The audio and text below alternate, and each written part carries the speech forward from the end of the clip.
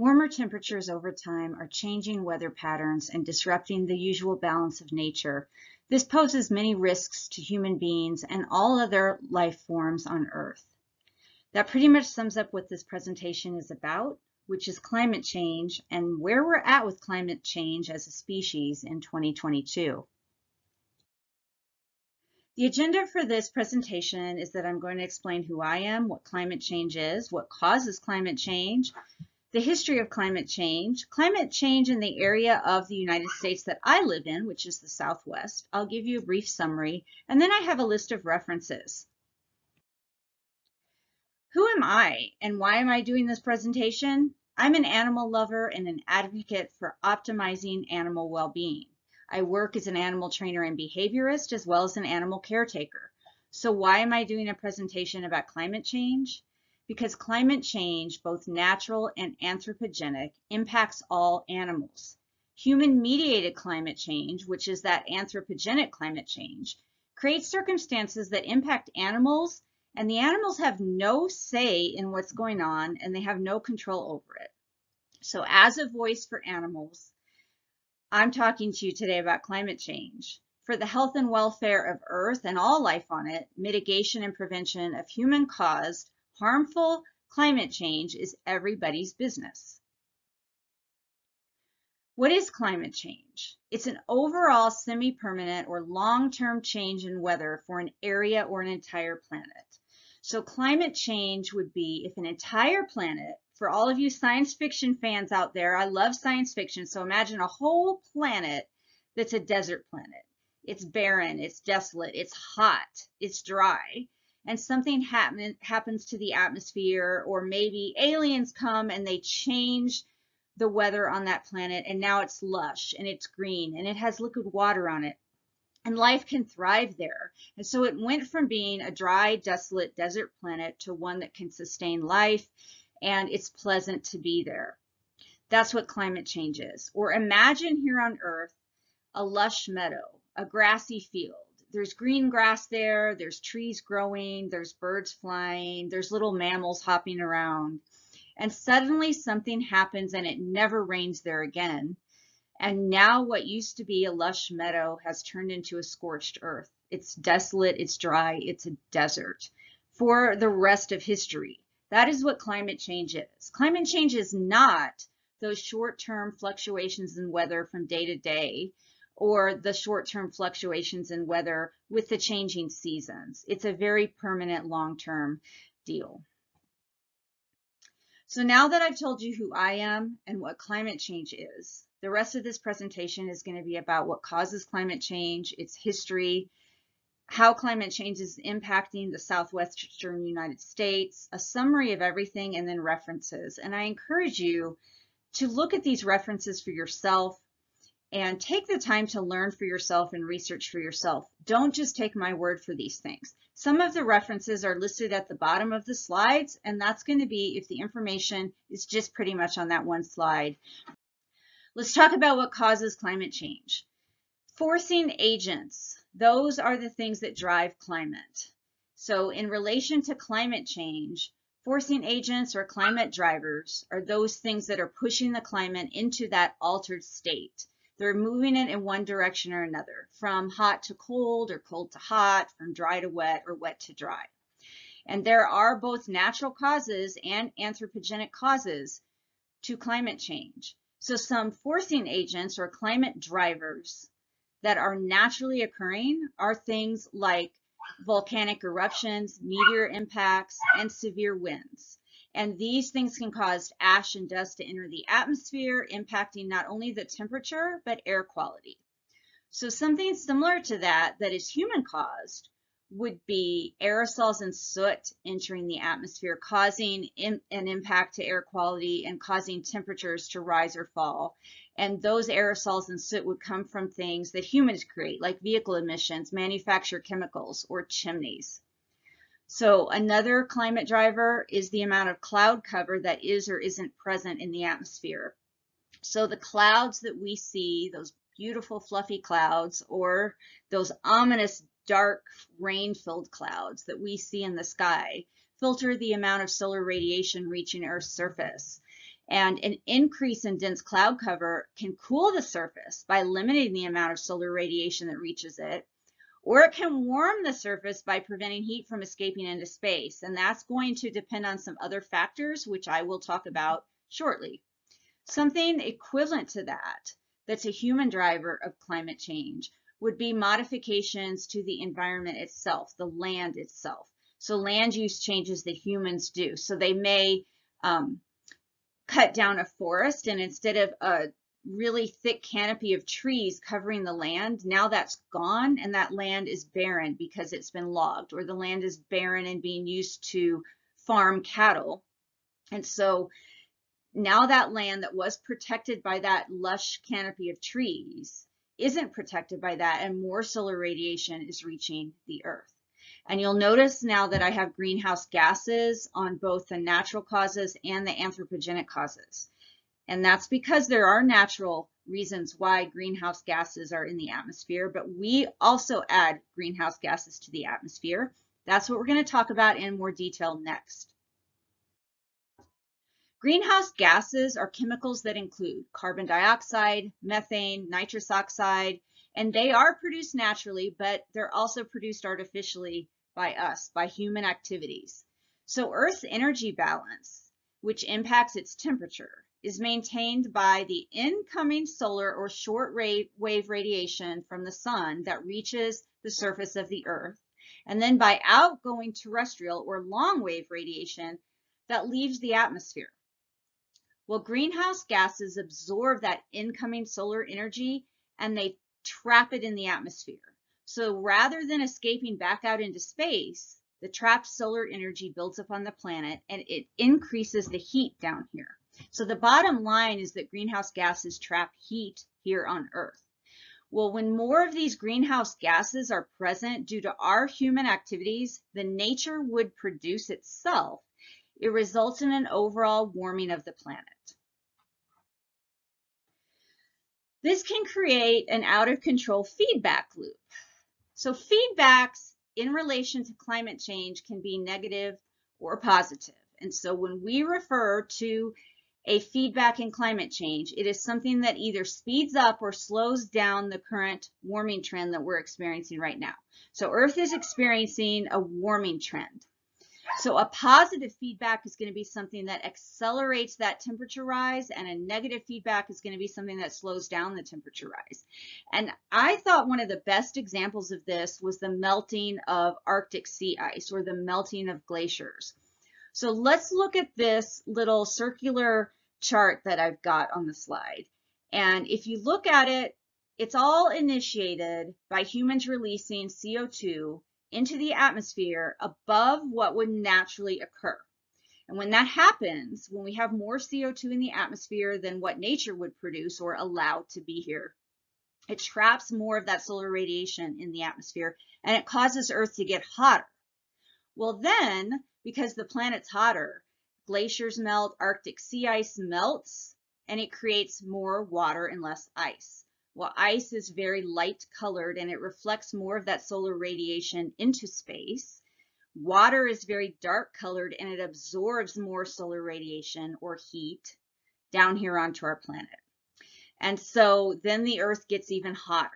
And now we've created this forward moving positive feedback loop that gets out of control. Because even though the CO2 gases in the atmosphere initiated this in the first place, now the melting of the ice is causing a rise in sea level. That rise in sea level, or the added water and the reduction in ice, is causing the planet to heat up all on its own. The Earth's getting even hotter. The ice is melting even more. And so now we have this loop that's just out of control in an ever-present warming direction of sea ice melting, more water present, more sun being absorbed by that water. The Earth is getting hotter. It's melting more ice. And that loop is going to continue unless something interjects to change it. Now, here is an example of positive and negative feedback loops that can be in relation to cloud cover. And I told you I was going to talk more about this in a minute. So let's look at this circle on the left. And the initial change warms the climate. And that could be us adding more carbon dioxide or other greenhouse gases to the atmosphere and trapping that solar radiation down here on Earth. So that's going to increase atmospheric water vapor. It's going to increase the greenhouse trapping of radiation. It's going to increase the cloud cover and make it more dense, and it's going to increase warming, which in turn is going to just keep this warming trend going. But something else that can happen with cloud cover, if you don't have the other factors already present down here on the planet warming it for other reasons, is that you could have a meteor impact or a volcanic eruption that adds soot and dust and other particulate matter to the cloud cover. And you've got increased cloud cover, you've got maybe increased evaporation. So there's less moisture in the clouds that are present, but there's more soot and ash and dirt. So that decreases the amount of sun that's hitting the Earth, and it cools the Earth's surface. And without these other factors heating the Earth's surface, it just gets colder and colder. That's not what's happening now. What's happening right now is we're in this ever moving forward feedback loop of warmer and warmer and warmer and warmer, because there are a whole lot of factors playing into that. So the history of climate change on Earth isn't all human caused. We've had 5 large-scale mass extinctions that have occurred over the last 450 million years. And a large body of evidence suggests that these climate change contributed to these mass extinction events. So let's take a closer look at 2 of these events. The Permian-Triassic mass extinction, which was about 250 years ago. It occurred during a very short time in geologic terms, about 60,000 years, and it was associated with rapid warming. And so here's an example where rapid global warming caused 96% of all living species to be eliminated from the planet.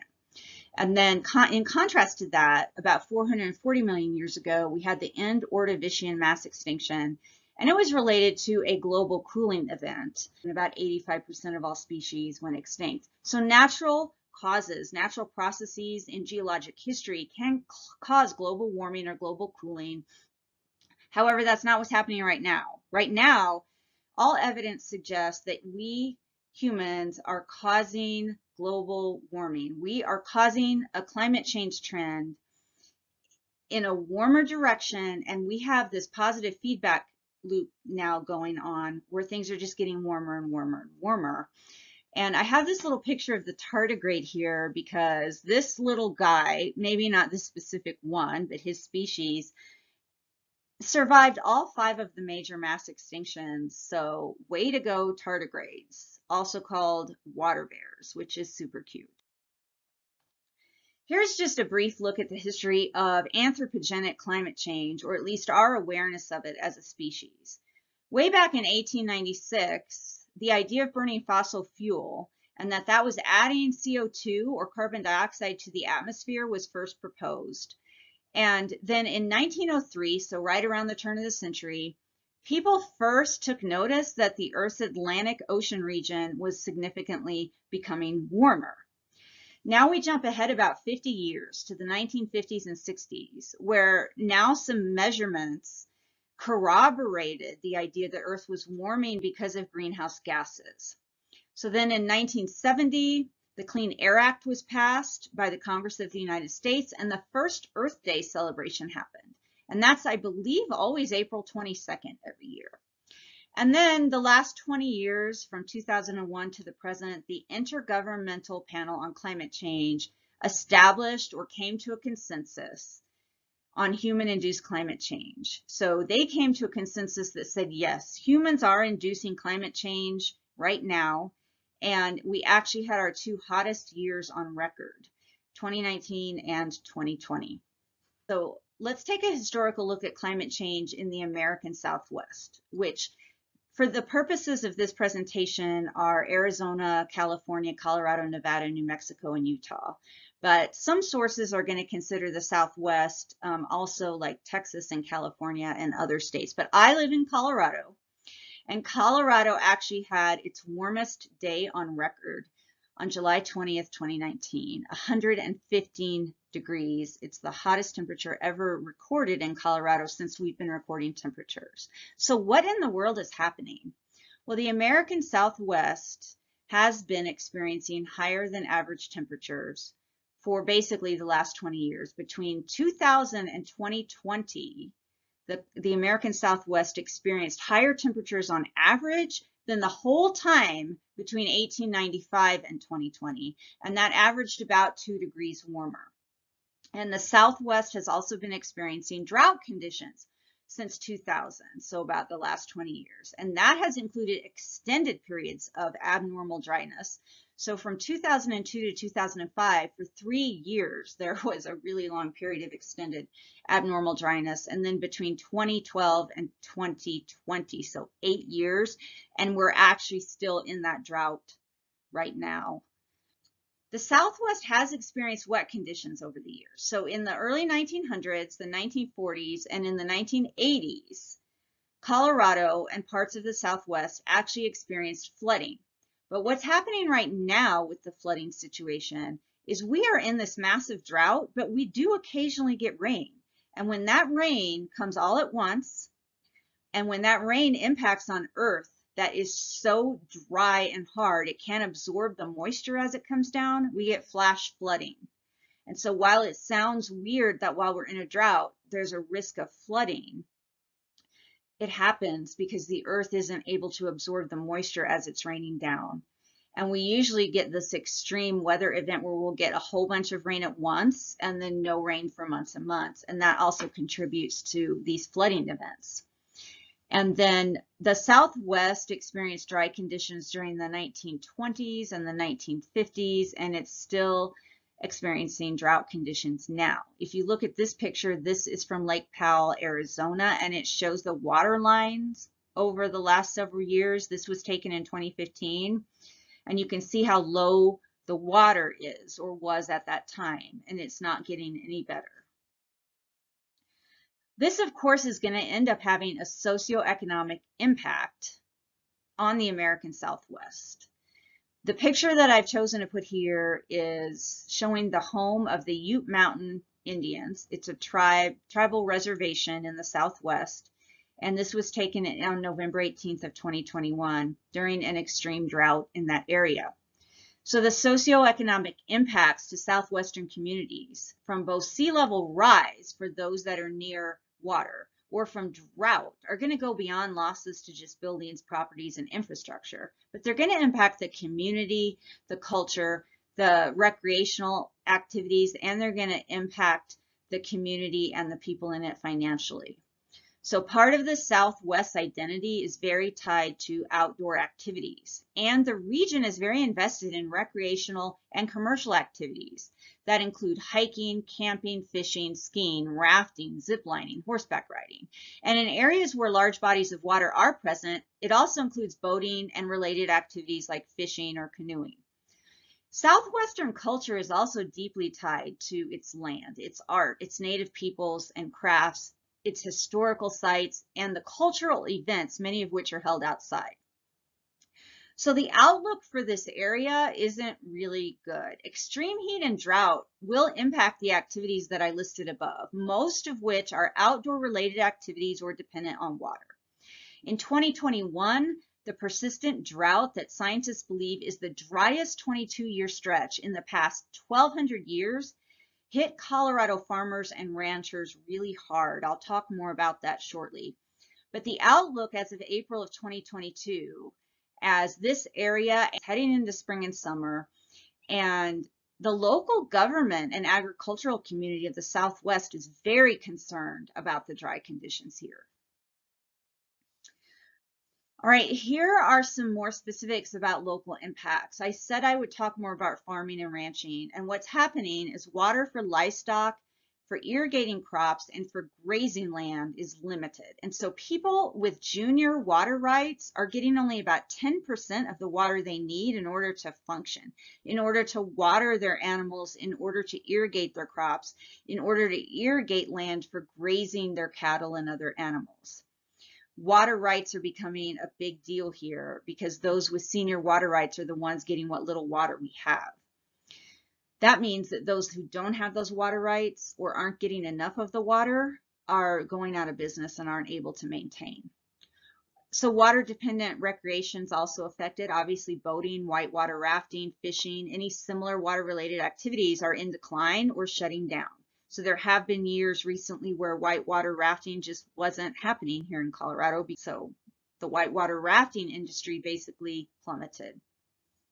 Hiking, visiting outdoor historical sites, those are things that are really difficult to do in extreme heat. So the extreme heat, the extreme winds that sometimes accompany the extreme heat and dryness are impacting the desirability of these outdoor activities like hiking, trail use, visiting landmarks, camping, and people just aren't doing them. And that's a huge part of tourism here. And then wildlife is deeply impacted because if we have dry conditions, windy conditions, resources are going to be limited. And so that's going to cause die-offs. That's going to cause wildlife to migrate out of the area or to encroach on urban areas or human settlements. So what's the outlook? Does the future look bright for the Southwest? The future looks fiery and hot for the Southwest. The fire danger right now is extreme. So let's take a look at the most recent statistics or the most recent projected outlook. As of April 26, 2022, the drought in the Southwest is continuing, and 54% of the United States overall remains in a drought. 20% of the United States is in the two worst categories of drought, which is extreme and exceptional. And that's a 2 to 3% increase compared to the same time in March. So remember, these stats are from April, so just a month before, it's already 2 to 3% worse. And 91% of the Southwest and the West is experiencing drought. That's the brown part on this map. Anyway, 37% in extreme or exceptional drought and an increase from March. So things are going to continue to get warmer. They're going to continue to get drier. They're going to continue to get windier. And then if we do get rain, it's likely going to cause flash flooding. The weather outlook for the Southwest: extreme heat, continued drought, high winds. All of that again can cause flash flooding if we do get a day or two of rain. And then if we're not getting any rain at all, and in between the freak rain showers, we're going to have extreme fire danger. We have severe fire danger going on in Colorado right now. And then when we do have wildfires, or worse, if we have structure fires, the air quality becomes very, very poor, and it's difficult for people and animals to breathe and work outside.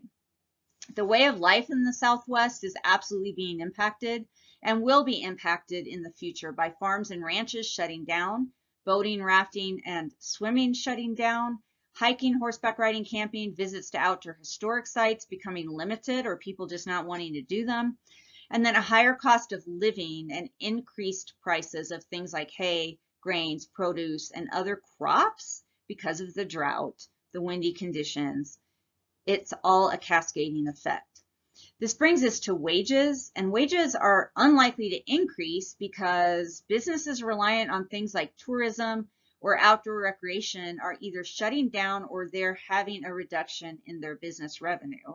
And then a higher cost of living and increased cost of many items is going to reduce how far wages are going to be able to go. So what can be done? What can we do about this? It sounds horrible. Well, we can do things to mitigate it, and we're going to have to adapt our behavior in order to combat this issue, which we caused in the first place, I want to remind you. This is from Green America, and I put this here because it's just 5 quick, simple things that everybody should be able to do. Buy less and share more, eat less meat, kick the plastic and bottle habit. I am drinking boxed water. It's really good. And we have been producing beverages in cartons for a really long time, like milk and orange juice. So I don't know why more water companies are not going with the boxed water. Use LED lighting in your home and say no to toxic paper receipts, etc. But I wanted to share this with you because I thought this was fantastic. This is from Geneva Fox, who's an instructor at Pikes Peak State College in their zookeeping program. And she teaches a birds class. And in this last semester, which just ended this week, She asked her class to each go up and write one thing on the board about how can we help birds and protect nature. And as I was looking at this photo she shared, I was reading through this and thinking, people were writing things up here on how we could protect birds and protect nature, but so many of these things are relevant to climate change and mitigating climate change and reducing climate change, and things that we can all do, like recycle, throw away trash, stay on trails to protect the vegetation, take shorter showers, reduce our consumption in general, planting flowers. Somebody wrote ecotourism, not exploitation. Signing petitions, write your elected representative, compost. So many of these things are not just ways that we can protect birds and nature, but protect the whole planet. So I thought this was a really great thing to share, and these are things that we can all do. So in summary, climate change is a long-term, permanent, or semi-permanent alteration of the normal general weather conditions, such as an ice planet turning into a water planet, or a water planet turning into a desert planet, or a desert turning into a lush green space. The current trend for planet Earth, unfortunately, is a warming direction that's causing increased temperatures, drought in some places, and flooding in others, which has a cascading impact, resulting in land loss, resource loss, poor air quality, temperature extremes that are difficult for humans and other animals to function within. And then climate change can be natural. However, evidence suggests the current warming trend is human caused and can only be mitigated or halted by humans through behavior change and scientific innovation. These are some references that I encourage you to look up for yourselves. Don't take my word for these things. Take the time to research and read for yourself, make your own decisions, think for yourself. Thank you so much for your time. If you have further questions for me, you can reach me at behavioreducationllc@gmail.com or on my website at behavioreducation.org. I can also be reached through Unity College at ltorrini20@unity.edu, and I can be found on social media, which includes Facebook, Twitter, LinkedIn, YouTube, and I think that's it. But if I'm forgetting one, I'm probably there. So until we meet again, everybody, please remember to always be kind and love your animals.